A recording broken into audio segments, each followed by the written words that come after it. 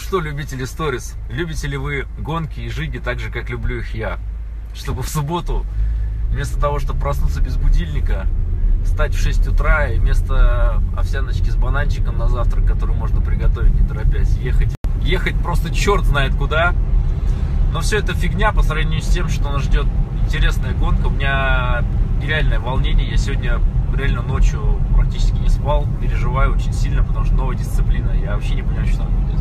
А пока я еду за Сашкой, за оператором, потому что мы сегодня с вами не просто будем гонять гонку, но и снимать одну из частей нашего нового проекта. Ну, не то, что частей, но огромный такой важный кусок. Нашли трассу с очень доброжелательным названием «Гонки на выживание». Оп. Санек, ну ты готов? Как обычно. Как обычно, нет. Я все-таки вчера писал, что нужно брать термосы с горячим чаем и согреваться, потому что в области прям холодно. Я даже надел свою красноярскую куртку боевую. И сейчас пойду смотреть по трассе. Покрытие, я думаю, что достаточно быстрое. Укатанный грунт с песком, чуть-чуть снега, чуть-чуть льда. Чуть-чуть льда. В общем, помчим, я думаю, быстро. Участвует исключительно в летних соревнованиях. Совершенно дикие условия участника, когда организаторы сидят просто на морозе. Максимум, что их защищает, это просто вот палаточные тряпичные стены, голыми руками все это заполняют. Здесь у нас сегодня 6 классов, от самых маленьких багги до уже подготовленных переднеприводных, самых быстрых здесь машин. Я еще во всех нюансах не разобрался, классов будет 6, мы участвуем, соответственно, в классике. 10 лет назад, чуть больше, я работал в компании «Автопассаж» и продавал автомобили Ford.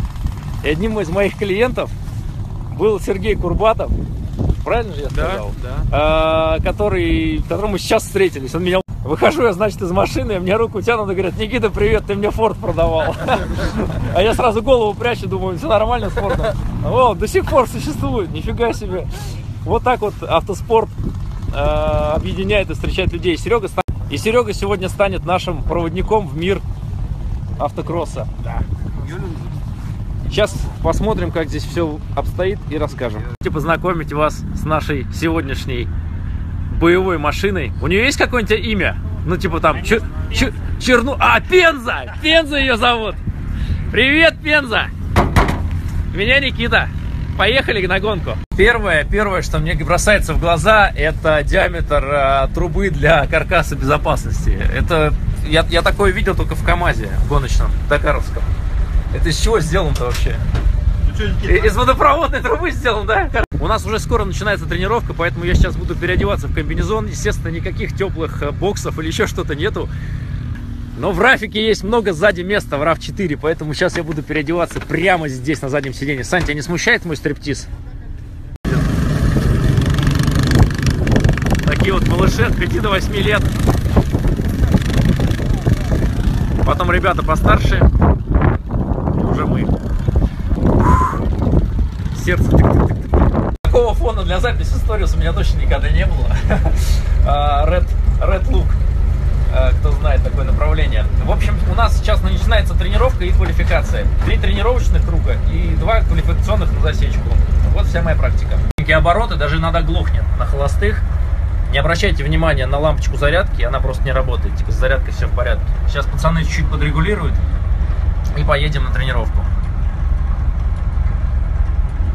Пенза. Обзор салона этого автомобиля.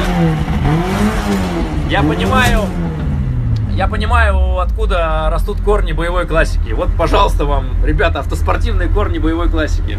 Она же квалификационная сессия. Охренел максимально. В одном моменте меня даже развернуло, не хватило выворота. Я вообще не понял, что произошло.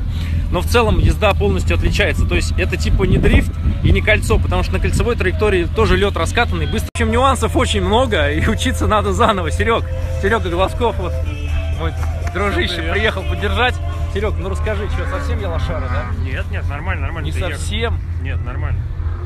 Ты на камеру просто, наверное, говорит. Ладно, сейчас рассказал, что у нас немножко с давлением в шинах непорядок. Мы на большом давлении ехали, поэтому сейчас будем спускаться.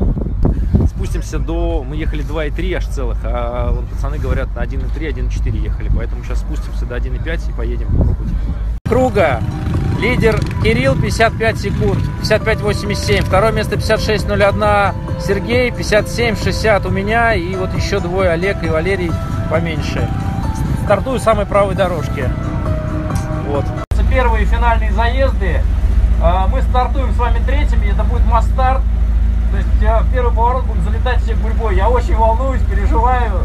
И хочу сказать, что получается, что впечатление от автокросса максимально интересное. Короче, у меня тут боевая травма. Чуть-чуть порвал палец. Но зато у нас второе место. Ху-ху! Второе место в этой гонке. Но еще впереди еще один финал. Фух, ребят, сейчас расскажу вам. Это вообще такая жесть. У нас уже первые повреждения. Чуть-чуть погнули в контактной борьбе.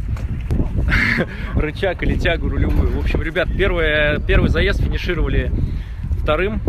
Но это как в сказке про зайца и черепаху. Рычаги на «Жигулях» меняют? Нет. Их пиздим.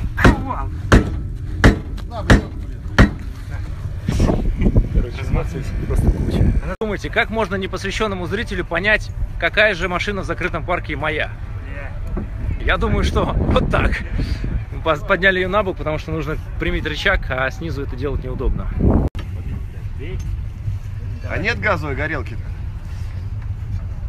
Такого еще не установил техничку.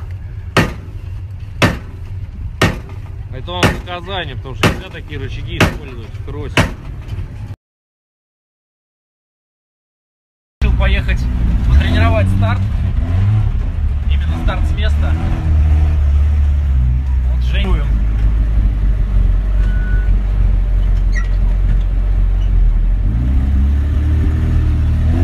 Наша с вами гонка в автокроссе завершилась достаточно успешно. Я, конечно, не до конца доволен собой, потому что надо было с первого заезда включать голову, выключать эмоции, но, тем не менее, удалось до второго места доехать, и мы вторые на первой гонке.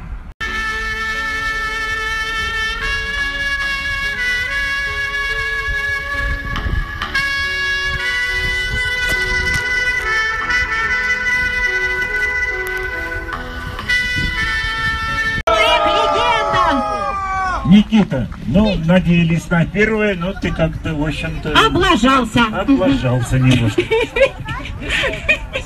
Но не смог, но не смогла. Ну, на самом